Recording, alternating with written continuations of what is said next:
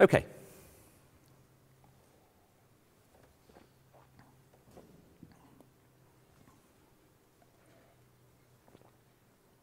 So now we come to Hume's argument concerning induction. You will find on the reverse of your handout a diagram which outlines the argument of Treatise 136.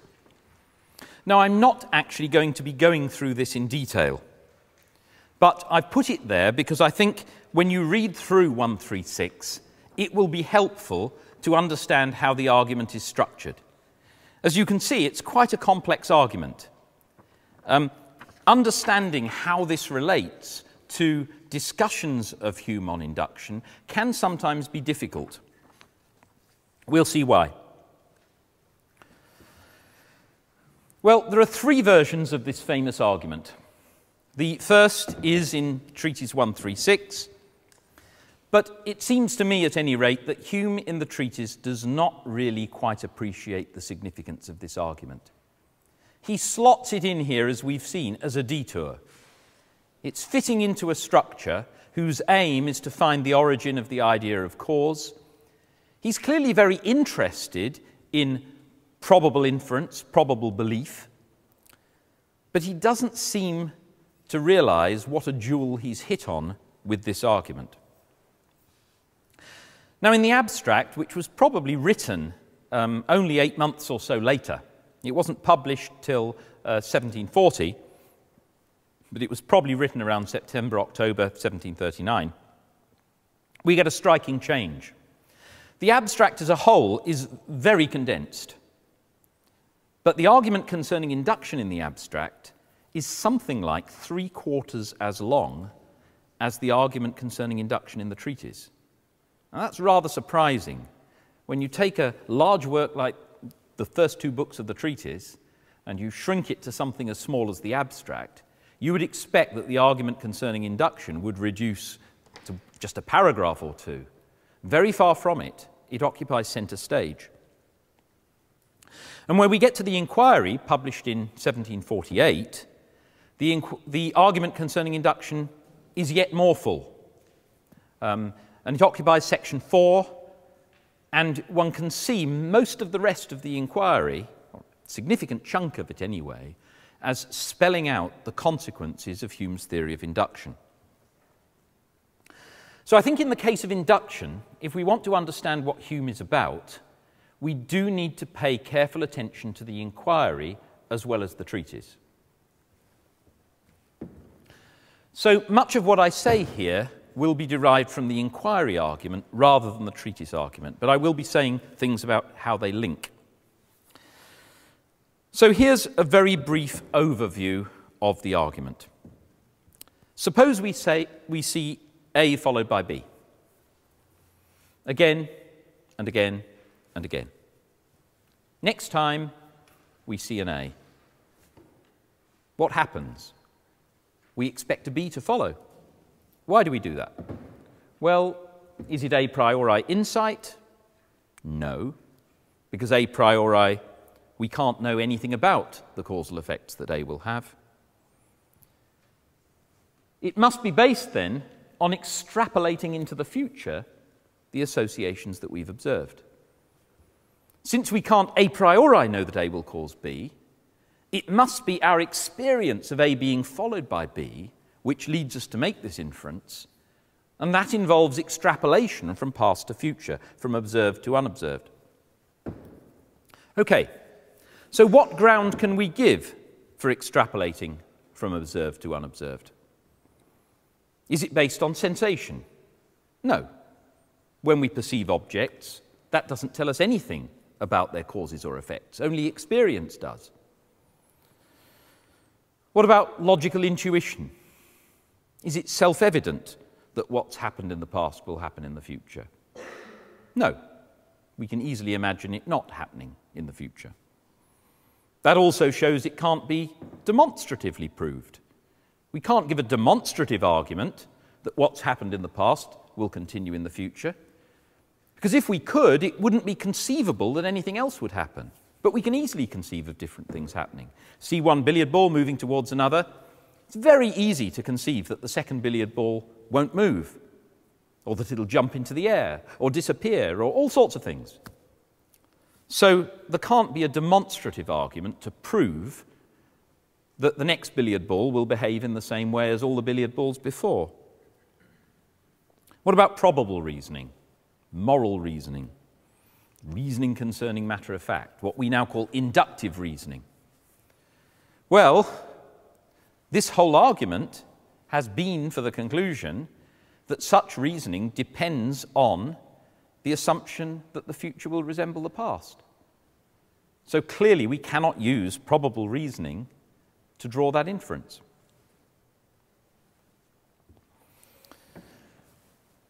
So what I've given there is an outline of the argument as it appears in the inquiry. Now, in the inquiry, Hume does seem quite explicitly to rule out intuition as a source of the principle of extrapolation. He also discusses at some length whether sensation can ground such an extrapolation, and says it can't. In the treatise, you don't get that. In the treatise, as soon as he's identified this move of extrapolation, what's commonly called his uniformity principle, he immediately goes on to say, well, can this be founded on demonstration or probability? Knowledge or probability. And he doesn't consider any other possible sources of foundation. Now, obviously, you could claim or think that that suggests a fundamental change of perspective between the treatise and the inquiry. I don't think that. I just think the inquiry argument is more complete. I think in the treatise, when Hume came to the point of saying, how can we justify this principle of extrapolation from observed to unobserved, I think he just took for granted that it couldn't be intuitively justified, that it wasn't self-evident. I think he just took for granted that sensation wasn't going to ground it. And he just went straight for the two types of argument, demonstrative and probable. Whereas in the inquiry, he dealt with those four different sources. Now, what I'm going to do now is look at the logic of the argument, trying to sort of analyze it in terms of its bare logical bones. So, my claim is that the argument can be represented using pretty much a single relation, the founded on relation, with these various relata. So we've got probable inference, causal reasoning, experience, uniformity principle, that's the principle of extrapolation from past to future. We've got reason, demonstration, intuition, and sensation. So here we have a formal representation of the argument as I've just described it. So we have at the top there Hume's claim that probable reasoning, that is reasoning from the observed to the unobserved, all depends on causation. And we've seen how he argues that.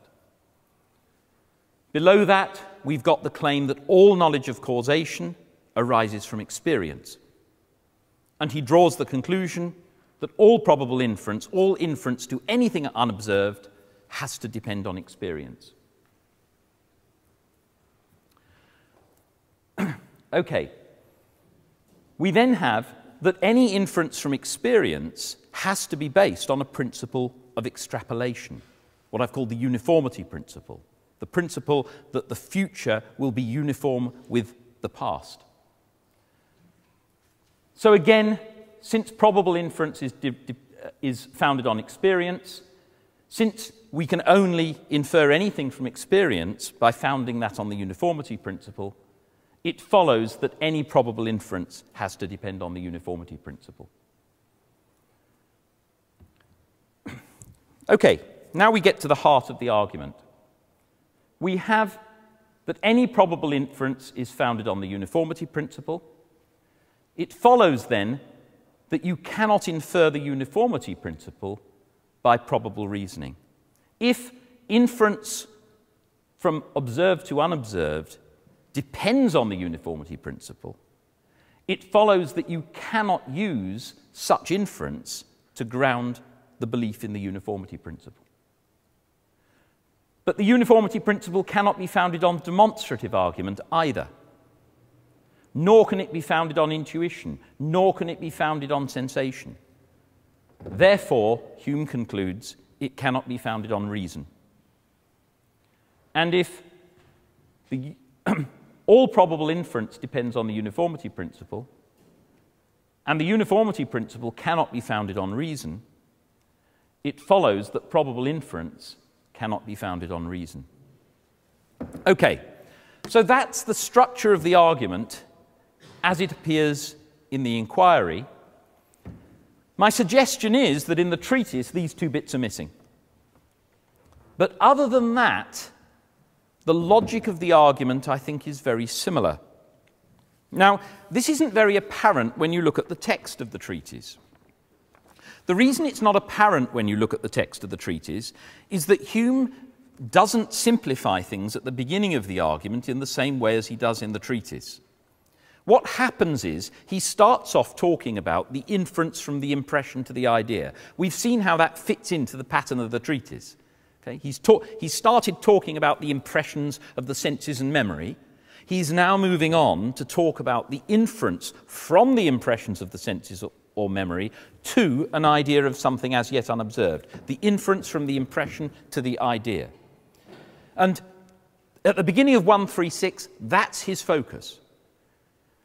Then he says, well, any such inference is going to have to depend on this supposition of uniformity, that the course of nature continues always uniformly the same, and that things we have not observed must resemble those we have observed. And then he asks, what is the basis for that? And it's only then that he even mentions probability. He says, well, let's look at demonstration and probability, see whether either of those can found this principle. Now, because the beginning of the argument was all about the inference from the impression to the idea, and he's only just mentioned probable reasoning, he now has to run through the argument showing that probable reasoning depends on the uniformity principle. He's already said that the inference from the impression to the idea depends on the uniformity principle, but he has to repeat that argument when talking about probable reasoning. So we get an extra epicycle in the argument. It's that bit more complicated. And on the diagram, you'll see at the bottom of stage 3 there, what I've called stages I, J, and K. Those add that extra complication. Whereas in the inquiry, Hume right from the start is talking about probable reasoning, inference from observed to unobserved. And therefore, when he comes to talk about the basis of the uniformity principle, he can very, very smoothly move from saying that probable inference is founded on the uniformity principle, therefore trying to found the uniformity principle on probable reasoning would be evidently going in a circle and taking that for granted, which is the very point in question. So I'm suggesting that the argument in the treatise is in this respect more complicated, and in this respect it's less complete. But I think essentially it's very similar. The overall thrust of it is, I think, exactly the same.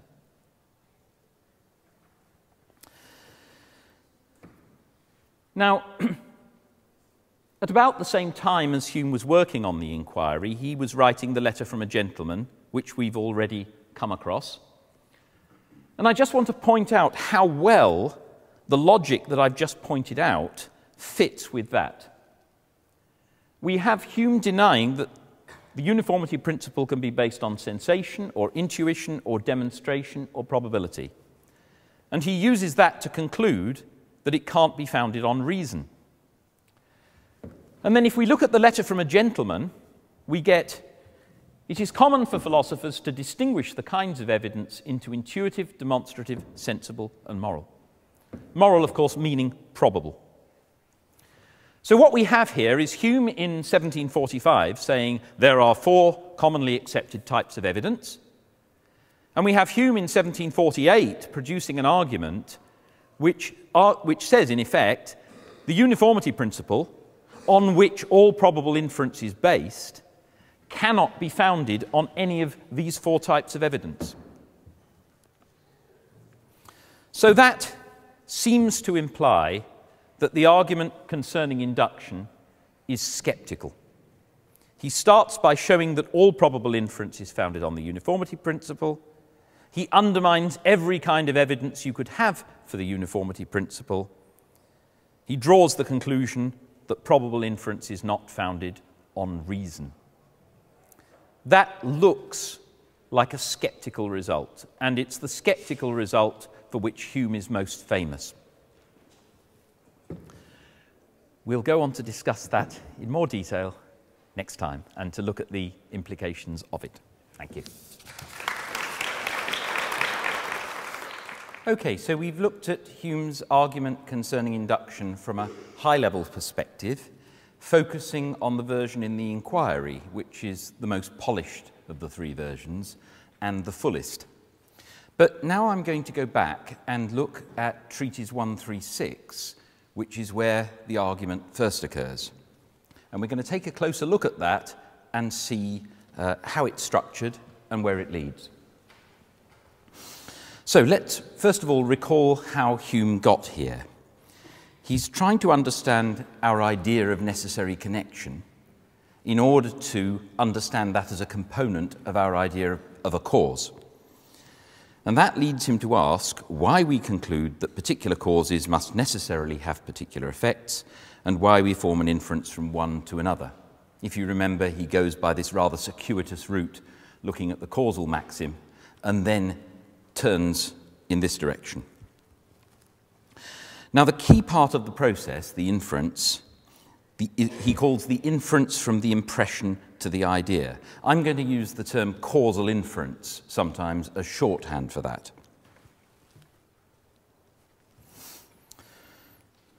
Okay, so Hume starts by arguing that causal inference cannot be a priori, because we can always conceive things coming out differently. Whenever we have A followed by B, and we infer B from A, we can quite easily conceive A not being followed by B. So therefore, there can't be, Hume concludes, an a priori connection between the 2. He seems to be making the assumption here, a common assumption, common even in our day, that any a priori inference would have to yield complete certainty. So if we can't be certain that A will be followed by B, it follows that the connection can't be a priori. It follows then that when we infer an effect from the cause, that has to be based on experience. What kind of experience? Well, the relevant kind of experience, Hume says, is repeated patterns of one thing followed by another. I'm going to call those A and B.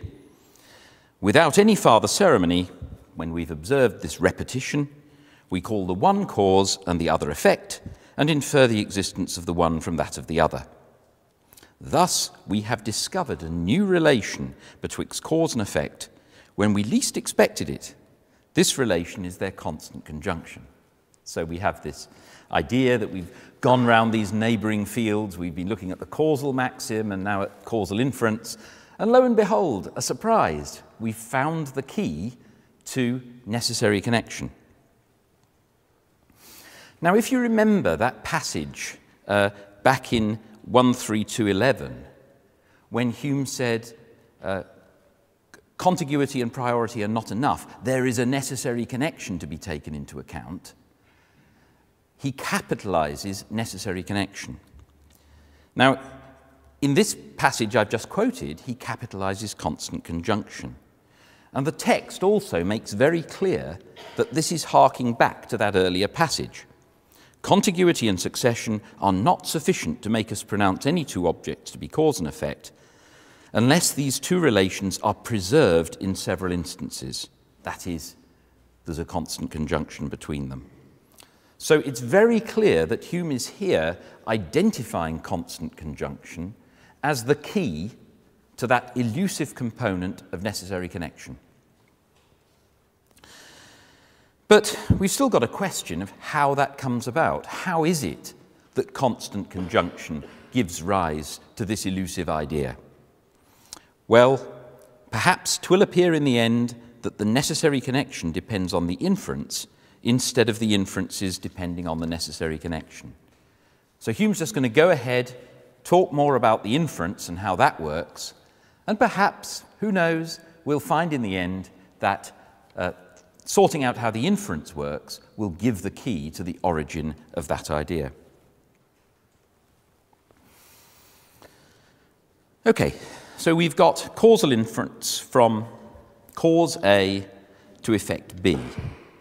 We've established that it must be based on past experience, because it can't be a priori, and the relevant experience is memory of constant conjunctions. The next question is whether experience produces the idea, that's the idea of the effect that we're inferring, by means of the understanding or imagination, whether we are determined by reason to make the transition or by a certain association and relation of perceptions. Now, notice in this passage I've highlighted three of the words: understanding, imagination, reason. It's absolutely clear that reason is here being used as a synonym for understanding. And notice that instead of having another synonym for imagination, he talks about a certain association and relation of perceptions.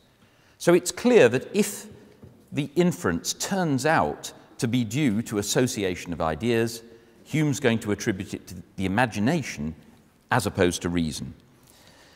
And here the key question of this section is posed as, which faculty is responsible? Now, in an earlier lecture we looked at Hume's faculty theory. We're going to be coming back to that when we discuss Hume on skepticism. But notice crucially that plays the major role here. So what Hume's now going to do is argue that reason cannot be responsible for the inference, and that leaves the imagination. Okay, so if reason determined us to make causal inferences, Hume says, it would proceed upon that principle that instances of which we have had no experience must resemble those of which we have had experience, and that the course of nature continues always uniformly the same. Now, that's commonly called Hume's uniformity principle, or UP.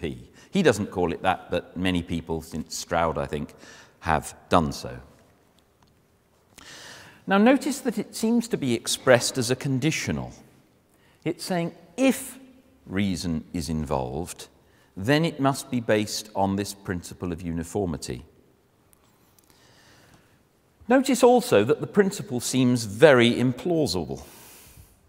It's too strong. It seems to say that the course of nature continues always uniformly the same.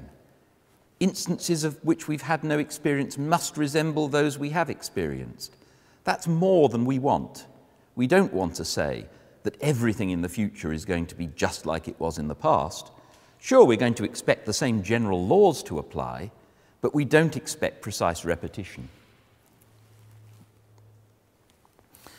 Now, in both of those respects, we get a significant contrast in the version in the inquiry. So he says things like this: all our experimental conclusions, in other words, conclusions from experience, proceed upon the supposition that the future will be conformable to the past. All of them. Whenever we make such an inference, we're proceeding on that supposition. We're taking for granted the uniformity principle. Now, there's no hint of a conditional here. It's not if reason determined us, then we would be applying the uniformity principle. We are apparently applying it. In all reasonings from experience, there is a step taken by the mind, the inference from past to future. Notice also that in the inquiry, the uniformity principle is much vaguer than the one in the treatise. And that means it's less open to refutation. It's actually better. It's talking about the future being conformable to the past, resembling the past. We take the past as a rule for the future.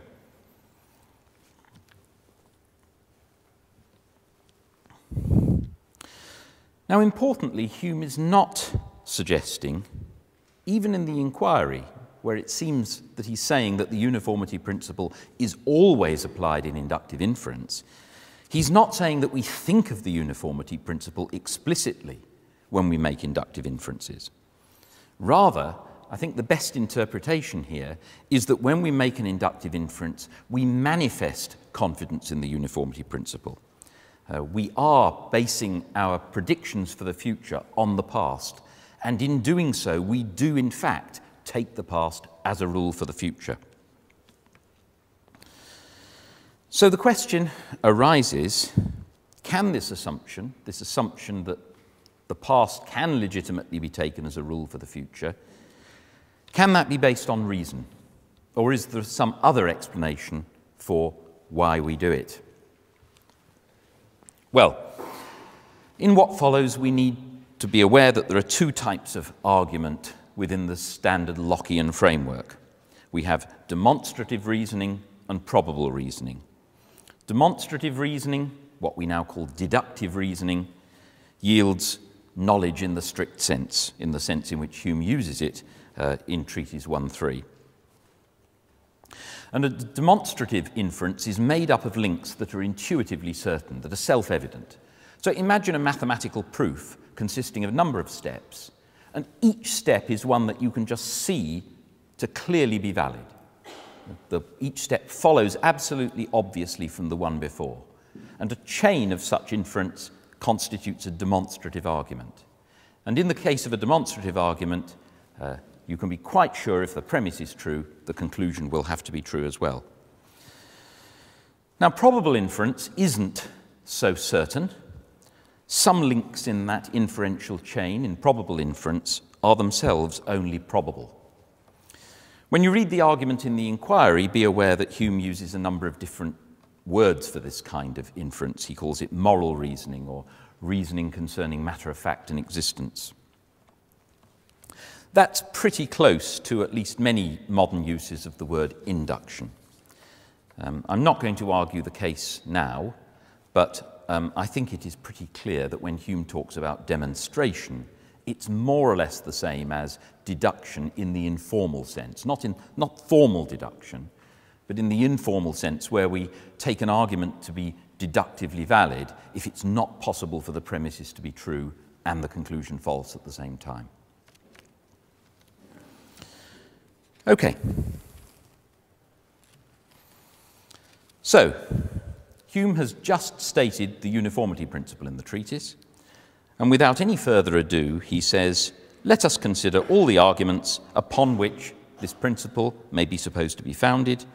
These must be derived either from knowledge or probability. And he's clearly using knowledge here to mean demonstration, because he immediately goes on to make the point that no demonstrative argument can do the job. You cannot demonstrably prove that the future will conform to the past, because we can easily conceive it not conforming.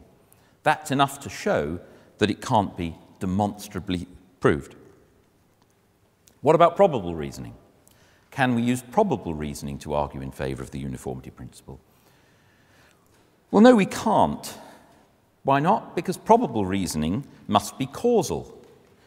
Hume has made the point that all inference from experience depends on the relation of cause and effect.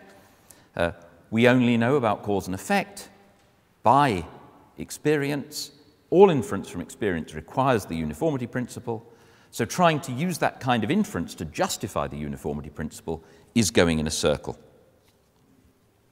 So neither demonstration nor probable reasoning can lead to the uniformity principle, and Hume immediately concludes that therefore the uniformity principle is not founded on reason. Now, I just want to point out that there is quite an important gap in Hume's argument.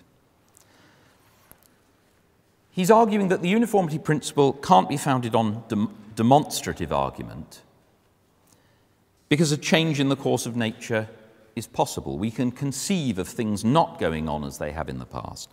That's enough to show that we can't demonstrate from what's happened in the past that the same thing will happen in the future. The mere possibility that things could turn out wrong scuppers the chance of any demonstrative argument.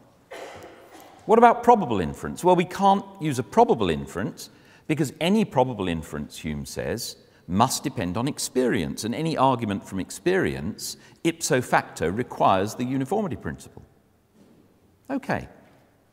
But just suppose there was a mode of reasoning that was less than demonstrative, that was merely probable, but was a priori, that did not depend on experience. So you might think of some kind of statistical or probabilistic inference. If there were such a form of inference available, Hume would not have anticipated it. He is taking for granted that all probable inference depends on experience. So there is a potential gap there, which quite a number of scholars, John Mackey, for example, Simon Blackburn, Roy Harrod, have tried to work through. They have tried to exploit that gap to give an answer to Hume's apparently sceptical argument. So let's look at Hume's conclusion. Thus, not only reason fails us in the discovery of the ultimate connection of causes and effects. Okay, we can't discover causes and effects a priori, but even after experience has informed us of their constant conjunction, it is impossible for us to satisfy ourselves by our reason why we should extend that experience beyond those particular instances which have fallen under our observation. We suppose, but are never able to prove, that there must be a resemblance betwixt those objects of which we have had experience and those which lie beyond the reach of our discovery. Now, I've put a question mark after the word sceptical. It looks like a sceptical conclusion. We saw before that the structure of the argument, especially in the inquiry, makes it look like a sceptical conclusion. He's saying all this inference relies on the uniformity principle, and then he's knocking away all the various supports that the uniformity principle might have. In the treatise, he's taking for granted that the only two possible supports are demonstrative and probable reasoning. In the inquiry, he's also knocking away intuition and sensation. So it looks like a sceptical argument, but when we come back to consider the nature of Hume's scepticism later, we'll see that that's not so clear. At any rate, where we are in the treatise, Hume's main business is to sort out the nature of causal inference and the nature of the idea of cause. He's shown that reason can't explain inductive inference, and he concludes that instead it must arise from the associative principles of the imagination. Remember, he's identified three associative principles: contiguity, resemblance, and causation. And he's saying that similar kinds of principles are at work when we make causal inferences. Now, notice that the kind of association at work here isn't quite the same as ordinary causal association. I mean, suppose, for example, I look at a picture and it makes me think of the artist. That's a causal association, an association of ideas. But it's not this kind of causal inference. It's not seeing a cause and inferring an unseen effect. Okay? It's a different thing. Hume does sometimes confuse the two, but I think there's a fundamental difference between the kind of association of ideas that you get with resemblance and contiguity and causation, between that and causal inference, where you infer something unknown. You don't simply associate ideas. Hume calls this associative process custom. And he says he's not, by calling it custom, all he means is that it is a habitual process. It's the kind of process we identify as customary. You see A followed by B, you get used to A following B following A, and then you see an A and you infer a B. That's just the kind of thing we call habit or custom.